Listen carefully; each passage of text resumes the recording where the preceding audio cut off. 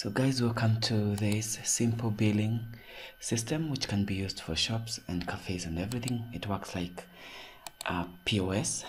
So to get started with this, put your username. We're going to start with the staffs.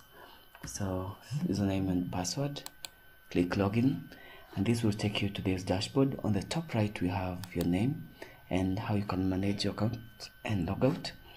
Then on the top left we have the dashboard itself, where we have the orders.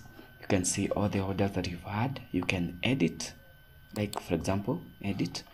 You can view, and the next thing, or on this side you can print, just if you want to print. And the next thing you can also do is just to delete, but you're not going to do it right now.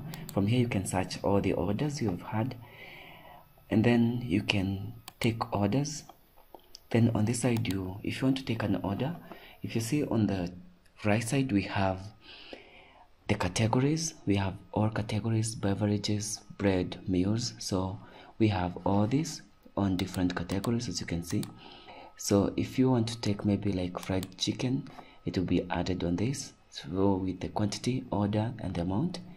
And then you can always add how many you want, and as you can see, it is adjusting.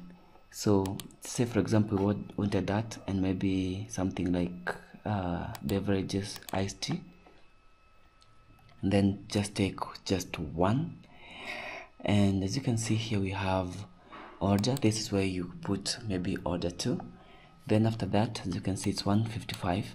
So you can pay now or pay later. Say like maybe you want to pay now, it will bring you like total of 155. The amount tendered, or the amount that you've received, say it's just 155, so the change is 0 shillings. So you click pay.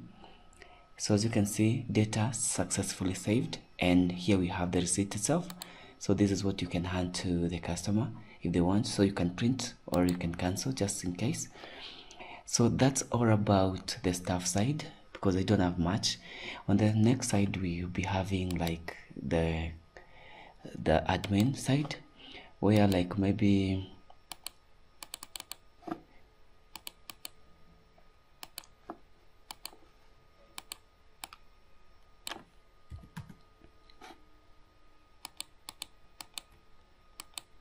so if you click log out, if now we go to the admin side, which we can add admin, and then we put the admin password, then you log in.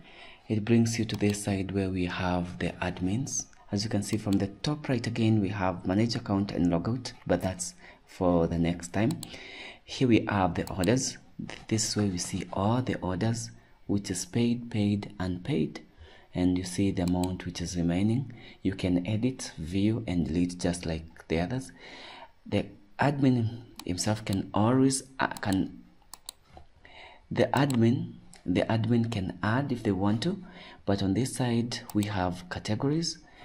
Here we can add the categories of the menus. As you can see, if you want to add it, will just be here. Then on this side we have the product, which will be under those categories. So you first of all add the categories, then you add the product under that category, and you can say whether it's available or not available, and then you click save. Then we have the sales report. This is where you get the results of what has been sold. Say for example we want for this month, so we can just see what we have sold for this month. And as you can see, this is what we've been able to sell, with a total of like 365. We can print this. If you have a printer selected here, you just click print. As you can see, we have the pages, but we just have one page. We have portrait or landscape, just depends on which you prefer. Then color, black and white. Then we have more settings if you want to, but this is not about printing, so after that you can click print. But then this is not what we were looking at this. So after this we have the users. This is where you can see all the users who are using the system. You can edit or delete them. You can add a new user from here, and lastly you can log out. So that's a simple managing or billing system. I'm hopeful, like maybe it's something that you might want to improve or something that you might want and follow it. If you love this, let me know in the comment section and I'll get back to you. Until next time, bye bye.